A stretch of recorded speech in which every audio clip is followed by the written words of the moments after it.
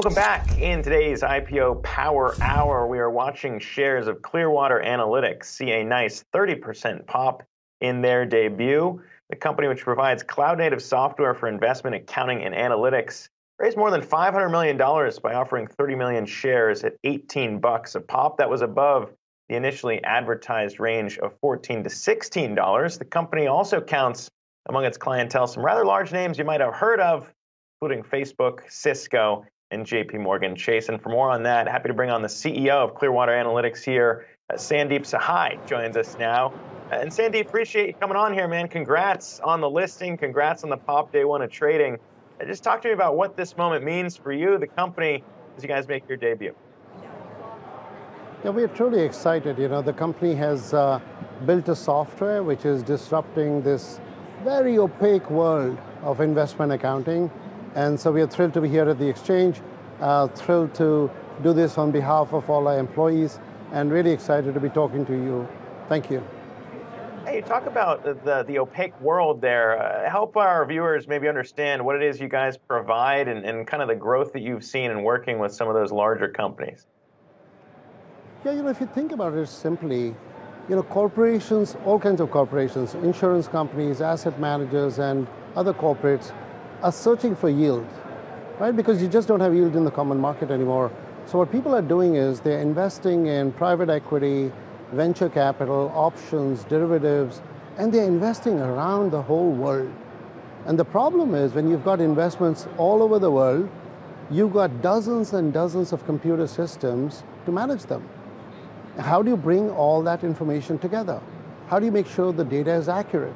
What Clearwater does all of that work on a cloud platform so that when you wake up in the morning, you see a global view of your portfolio, fully reconciled, ready to use.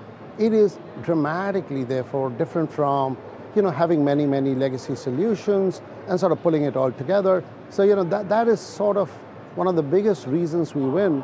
But we provide transparency every morning to our clients at 9:30. So much like the exchange, we have this done every morning at 9:30. Yeah, so fitting that I guess you're down there on day one to celebrate the debut here. As I mentioned, some big name clients, more than 1,000 clients, and 5.6 trillion in assets globally, relying on your guys' reports here. When you look at the growth, though, 24% year over year in the last 6 months through the first half of the year.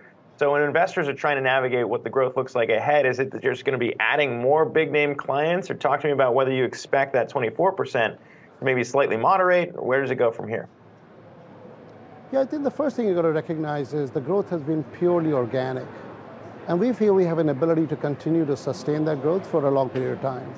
The other thing is that, yes, we are getting really large clients, but we're also starting to get a number of clients in Europe, we're getting clients in Asia, but also mid-tier clients, and really clients who are really small.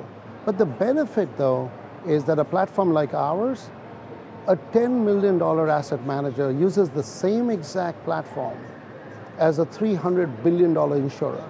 And that is the power, if you will, of companies which are single instance, multi-tenant on the cloud. Everybody gets to use it. You don't have to be a big client or a small client.